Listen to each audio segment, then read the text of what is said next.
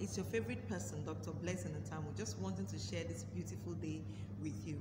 It actually rained here in the morning and it was all dark and gloomy.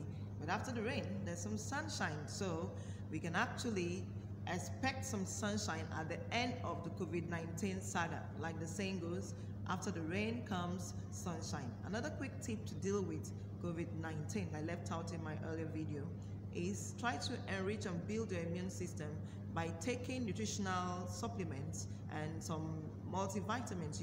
Because of the way we process our foods here in Nigeria, we end up destroying some micronutrients, some very important micronutrients, and some vitamins. So for us to make up for this, we need to take some supplements if you can afford it. Otherwise, there are so many vitamin-rich foods there, the fruits, the vegetables, and then there are also some fruits that are rich in antioxidants like blackcurrant, like the cabbage, the broccoli. So let's enrich our system and take as much of these foods as possible. So now I'm going to be talking about a subject. I'm excited, that's why. I'm going to be talking about a subject I know will interest almost everybody out there: weight loss. Yes, you heard me right, weight loss. But I'm going to focus some more on postpartum weight loss. That's weight loss after delivery and also involution of the uterus after delivery, getting your stomach back flat as it was before you got pregnant. And now I hear some gentleman listen to me and say, no, this does not concern me. Hold on, it does concern you. That's because most of the tips I'm going to be sharing here today are general tips that anyone could apply to keep their weight in check or to lose some extra weight. Just about one or two tips that are going to be specifically to women who have just put to bed. So hang in there, take this ride with us, enjoy and learn. So how did I achieve postpartum weight loss? For the records, I had my last baby, who is now 10 months old, 10 years after the second to the last. And one of my biggest worries was, how do I shed this extra weight? I mean, I'm so used to being like this, trim and all of this. So after I put to bed, how am I going to deal with the weight? Lo and behold, I did some of these things I'm going to share with you. And 1 month after delivery, 1 month postpartum, I was back in shape and my tummy had gone, like you see, almost completely fat. And I got, did I say fat? Completely trimmed. And everybody was asking me, what did you do? What miracle did you perform? Please tell us, what secret? I'm going to share that secret here with you today. So the very first thing I'm going to tell you, the very first secret to postpartum weight loss I'm going to be sharing with you is breastfeeding. Yeah, I can hear you asking me if that is a secret at all. Yes, it is, because many modern day mothers, they do not want to breastfeed their babies, or they don't want to breastfeed for a long period because they're thinking, oh, my breast is going to go south. They don't want that to happen. Well, it's possible your breast will go south, but there are so many benefits of breastfeeding, both to the mother and the child, that you can't afford to give that up for anything on earth. Let's share some of the benefits with you. First of all, breast milk is the most rich nutrient or food for your baby. It contains all of the nutrients that your baby needs to grow healthy. And for me, going everywhere with my breast is much easier than going everywhere with feeding bottles, water flasks, and all of that. So I prefer breastfeeding. So exclusive breastfeeding for 6 months, highly recommended, and it's going to help you check that weight, and it's going to help you achieve that flat stomach. When you breastfeed the baby, you notice that you feel some cramps in your stomach. That's your uterus contracting right there, because breastfeeding releases the hormone oxytocin that helps your stomach, your uterus, to contract and helps your stomach to get back to shape. Aside that, breastfeeding your baby builds up their immune system, and some people have even said that it also makes them more intelligent, increases their IQ. So the immune system of your baby is going to be much stronger. Baby will be healthier, less risk of skin diseases and other diseases, including sudden infant death syndrome. You're going to have less of that when you breastfeed your baby. So why won't you breastfeed your baby? And for you, the mother, besides the weight loss and reducing the size of your stomach, breastfeeding is also beneficial for you. If you breastfeed your baby, you stand a lesser chance of suffering from ovarian cancer, breast cancer, type 2 diabetes, and also postpartum stress. So depression rather. Why won't you breastfeed your baby? It was good for me, it worked. And this baby, oh my God, he is a sucker. He sucks like all the time, sucking almost all day long, all night long. Well, I was happy, and I was giving him the suck because I knew it was helping me lose weight. That was one of the things I did. What's the second thing I would advise you to do that I did? Well, after delivery, I ate fiber-rich foods. Fiber-rich foods are very good because they make you feel full for a longer period by delaying or reducing the rate of digestion, and also they lead to the release of more hormones that make you feel full, like cholecystokinin, and then they reduce the release of hunger hormones. So please eat a lot of fiber-rich foods like the wheat, like the oats. Wheat, be careful though, for those who are gluten intolerant, please don't take wheat. For me, it was the oat flakes. I took a lot of there's this oat flakes, not the traditional oats porridge, but oats were made in flakes, cornflakes form. So you just add your milk and you drink. I took a lot of that. It keeps me full for a long period of time. Now I was not too keen on consuming a lot of carbohydrates because I was doing something else. Now somebody introduced me to something that I took that made up for a lot of the nutritional needs of my baby and ensured that my breast milk was as rich as it needed to be for my baby to be healthy. That was this. Yeah, pregnant care. We are all used to pregnant care, but this is a special one, pregnant care breastfeeding. Pregnant care breastfeeding is very good because it provides all of the nutritional needs you need whilst breastfeeding. It helps you stay healthy, baby stay healthy. So whilst I was pregnant, I was taking pregnant care plus. But mainly I put to bed. Thank God for this colleague who told me about the wife taking pregnant care breastfeeding. I'm like, okay, there's a particular pregnant care for breastfeeding mothers. He said yes, and then I took that, and it's been fantastic. You know, it provides for the nutrients, so I don't have to worry about taking extra calories for my baby. In fact, that helped me to cut down on my calorie intake, and I had people around me complaining, don't you know you're breastfeeding, you should eat more, you should eat more. I didn't bother because I knew I was taking some supplements. So that's the second thing I did. Okay, another thing I did was water therapy. I even started this one before delivery. Most of the healthy habits I do, I started them before delivery, and so I just continued. And for the water therapy, I'll take you back a little bit. Now, after I had my second to the last child, you know, I really put on a lot of weight and my tummy was protruded and I didn't like it. I really wanted to lose this weight, so I decided to start running, jogging. So every morning after dropping the kids off in school, I will go to the stadium and I will run the standard size stadium 10 times the main bowl of the stadium. That's about 5,000 meters or so. And after about a month, I began to increase gradually to 11 times round, 12 times, and I did this for quite a long time.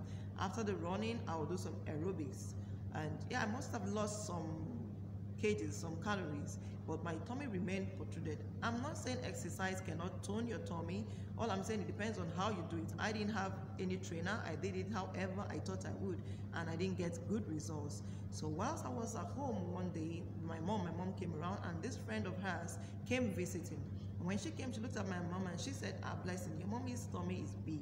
You can help her reduce the size of her tummy. Look at me, I have a flat tummy and we're about 8 mates. I'm like, okay, auntie, what should I do? And she says, it's simple, water therapy. Now, I think I shared this with you. When I got married during my wedding, the gift this friend of my mom's gave to me is a book. Actually, this book, titled Water. It says, you're not sick, you're thirsty. Yeah, she gave me that book and I read some of it, but not all of it. And yeah, she was, after, so many years, still talking water, and I thought, oh, maybe I should listen to her. So I tried to get my mom on the water therapy. What's the water therapy? Simply taking water 30 minutes before your meal, either 30 minutes before your meal or 2 hours after your meal, never whilst you're eating, So I got my mother started on that, and I also tried to start. In fact, when she told me, I was like, isn't that torture? You're going to eat your meal from start to finish without taking water. And initially it was difficult for me, but after a while I got used to it. My body adjusted to it, and so it's normal for me now. I can't take water whilst eating. I have to take water 30 minutes before or 2 hours after. And in between the meals, if I need to take any liquid, I'll rather take some hot tea, not chocolate tea most times, green tea or some other kind of tea. Yeah, and there are also so many other benefits of water. For instance, water helps to kickstart metabolism. When you take cold water first thing in the morning, now there's an argument of whether it works, whether it helps in any way. I think it helps because when you take cold water early in the morning, not ice cold water, just room temperature water. There will be thermogenesis, and this is a process whereby the body tries to, heat up that water you took into the body temperature to the required body temperature. And in the course of doing that, some calories are burnt, and also metabolism is kick-started by taking water, and then in the process of this, some calories are lost. So that's it. I take water first thing in the morning and stay as hydrated as is possible. Our body is 60 to 70% water. We need a lot of water, for cleansing of our system, supplying nutrients to parts of our body and all of that. And besides, when you're dehydrated, you're going to have memory deficits. You're going to have concentration, attention deficits. So it's good to stay hydrated. Take as much water as your body needs, as much water as you can manage. We can't overemphasize this one. So I take a lot of water, and that's one thing I did. Now, no added sugars. Some people are used to adding so much sugar to their meals. Our food already contains so much sugar, so no added sugar. Can you believe all of these fiber-rich foods that usually taste like bran, tasteless? I took them without adding sugar. Yes, to my oat flakes, to my tea. In fact, I started this also years before I actually got pregnant and put to bed. I don't add sugar to my food. Most of my cereals are taken without sugar, so no added sugar. When you add sugar to your meals, you're going to be adding calories and you're going to put on weight. So no added sugar to your meals. What else did I do? Okay, there are two substances, two plant-based substances, turmeric and cinnamon. I take them as tea. In fact, I take turmeric and cinnamon tea. Just add dry turmeric and cinnamon tea into boiling water and then drain and take. If you have already prepared ones and you buy that, I guess that would be good for you too. That's another thing I did. One other tip now is working with your body. Now, if you understand how our body works, it helps us work with our body and achieve quick, faster results. Now, within the first 6 weeks postpartum, your body will be working itself to, contract your uterus. Involution of the uterus is called. And so whatever you do to help your body within that period of time will work faster for you. So all of the tying of the tummy, like the parents used to do in those days, they take a wrapper, fold into four, and tie their tummy real tight, and all of the wearing of girdles, body shapers, waist trainers. If you do this within the first 6 weeks after delivery, you're going to get better results. First, second, third pregnancy, I didn't bother about those ones. But this pregnancy, after this delivery, I did that, and it really worked for me. Within the first weeks, I kept tying my stomach, wearing the girdles, the waist trainers, the body shapers, and it really worked for me. So I got back into shape really quick and faster. Okay, so now protein-rich foods are also good for us. Yes, you heard me right. Foods rich in protein, because the body expends more energy to break down protein-rich foods. So, and they also release, they inhibit the release of hunger hormones. Excuse me. So when you take protein-rich foods, it's going to help you lose weight and reduce your weight postpartum. What else can you do to keep your weight in check postpartum? What you stock up on is going to tell directly on your weight, because you're going to eat what you have. So stock up on healthy snacks. Healthy snacks like nuts. I like nuts a lot. Cashew nuts, almond nuts, walnuts, groundnuts, all of those yogurts, in moderate amounts. Stock up on that.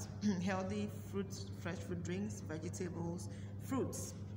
When you stock up on those and you eat those, when you're hungry, you snack on those. It's better than other fast food. And that's the next point we're going to get to right there. No fast food. Avoid highly processed foods like canned and tinned foods, like fast foods, flour-filled foods. Avoid those, because they're going to make you add more weight. Okay, what else can you do to keep your weight in check? Exercise. Now, before I get further with this, I need to call your attention to the fact that what you do postpartum depends on how your pregnancy went, your mode of delivery, and your present health status. If you gave birth through cesarean section, CS for instance, you can't be talking exercise until at least 6 weeks post-delivery. And in fact, the doctor is going to give you, or doctor has to give you the okay for when to start exercising. Same thing with tying your stomach. If you had a cesarean section, please don't go tying your stomach. You will run into problems until the wound from the surgery is completely healed, and until your doctor tells you it's okay to wear the body shapers and tie. Don't. If you gave birth through CS. Also, if you had a problem pregnancy or post delivery, your health is not so good, your health comes first. So you can only do all of these things I did if you had, a normal delivery, and if you're really very strong after your delivery. Thanks to God, I was really strong after delivery. I had normal delivery, no episiotomy, and so I was strong enough to do all of these things. So exercise will definitely make you lose weight. Simple aerobic exercises, taking a walk with your baby around the house, maybe pushing baby in a stroller or whatever, that will help you lose weight, and it's also highly required. So you can do those and you'll be the better for it. Now, with all of these tips, I imagine that I've gotten you, started. Did I leave out no fizzy drinks? No fizzy drinks. I usually don't take fizzy drinks because they're really high in sugars, and they are bad for the health. Studies show that taking fizzy drinks, maybe 2 bottles a day or 1 bottle a day, increases your risks for pancreatic cancer and also prostate cancer and so many other sicknesses and diseases. So avoid fizzy drinks. Take water. Take healthy drinks, not fizzy drinks, not carbonated drinks. And even the low sugar drinks also have their own risks. So please avoid those. And no alcohol. I almost forget that. Alcohol provides extra calories, no nutrition, and besides that, there are several, there are several reasons why you shouldn't take alcohol, and I'll try to do a video about that only. But please, no alcohol, especially for breastfeeding mothers, because the alcohol content will seep into the breast milk and will be consumed by your baby, and of course, this is not healthy. So much for today. Get a massage. Get someone to give you a massage. That will help you be healthy, feel happy and stronger, and the happier and stronger you are, I think better for you, because you'll be able to now apply all of these other tips. For me, it was my husband that gave me a massage every day for about the first 1 or 2 weeks after delivery, and it really, really did help me. So get someone to massage you, and try to sleep well. Try to sleep well. For me, I really couldn't get so much sleep, but each time the baby sleeps, try to sleep as well. That will help keep you healthier, will help you lose weight. Don't starve yourself of sleep. Okay, and then instead of skipping your meals, you can do smaller portions of meals more frequently. Instead of skipping your meals or taking really large portions of meals, this will help you lose weight as well. So much for today. Please leave a comment in the comment section. Let me know what you think about this video. Let me know if you learned anything from this video, and ask questions. I'm going to come back to them and answer them. And please don't forget to subscribe. Yes, please click on the subscribe button. Also enable notifications so that you can get notified on our future videos. I really want to hear from you. Please slide into my DM and leave me a message, or you can check me out on Instagram at The Psychologist NG, on Facebook at The Psychologist NG, and leave your comments and your messages. It's been a fantastic time out here with you. Until I see you again next week, have a beautiful day out there, and I love you all. See you next week. Bye.